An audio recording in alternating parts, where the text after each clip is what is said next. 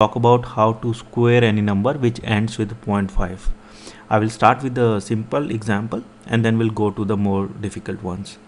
So let me start with the 10.5. So if I have to take square of this number, so what will I do is, first I will not take 0.5, I'll just take the number itself.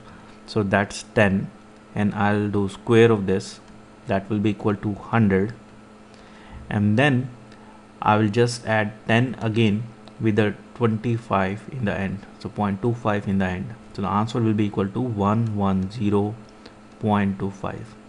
so please remember that the 0.25 will remain same for any number.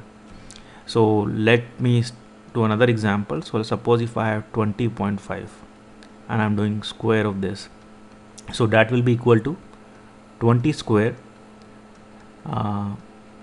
that's 400, and then I will just add 20.25 in the end, so that will be 420.25. that's the answer. If we can go to more difficult ones, so suppose if I have 25.5 square, that will be equal to 25 square, that is 625, and then we add 25.25 in the end, so the answer will be equal to 650.25. so that's the answer.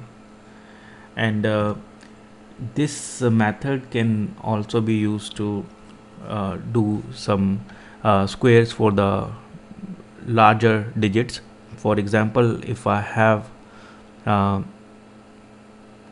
605 and I want to do square of this number, so I can also write this as 60.5 square into 100, right? And we know how to do 60.5 square, so that should be equal to 60 square, this is 3600 plus 60.25, so that will give me 3660.25 into 100 or multiply by 100, so that will be equal to 366025. so that will be the answer. Let's do another example.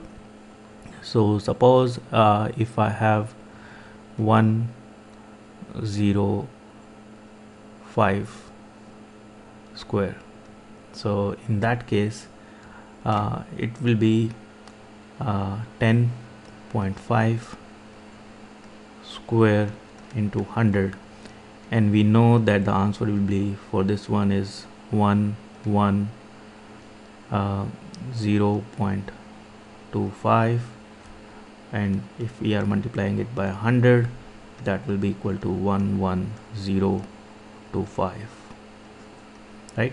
So how did we come up with this method? So that's very easy. So suppose if you have a number, let me say x plus 0.5, and we are doing square of this number, so that will give me x square plus x plus 0.25,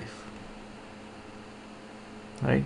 So that's how you come up with this method. So this is just x square, and then I'm adding x and 0.25 because 25 is always in the end, so this number will always remain constant, and this number will vary based on how the number is changing.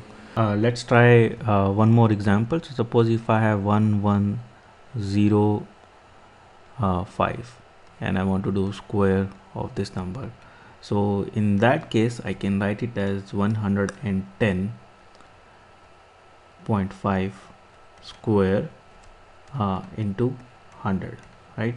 So 110 square, so that will be equal to 121.00 and then 110.25 So that will be equal to 12210.25 into 100.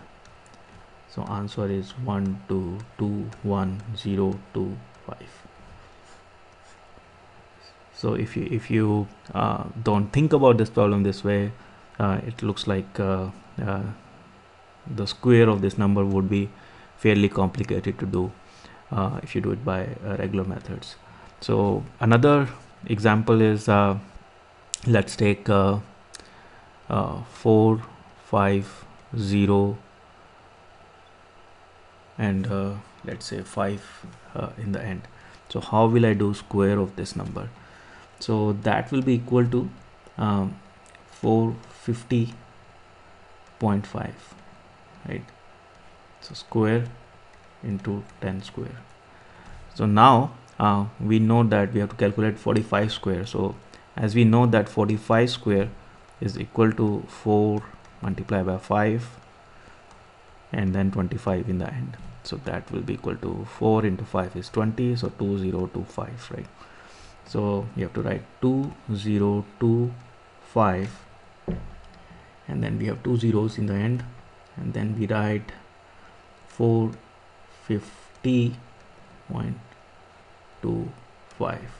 so the answer will be equal to 202,920.25. so we have to multiply by 100 anyway, so the answer will be equal to this. So this is the square of 4505. So this is how you can get this fairly complicated squaring done easily using this method. However, this method is limited to having the 0.5 or 5 in the end. So I hope this video helps, and I'll see you in the next video. Thank you.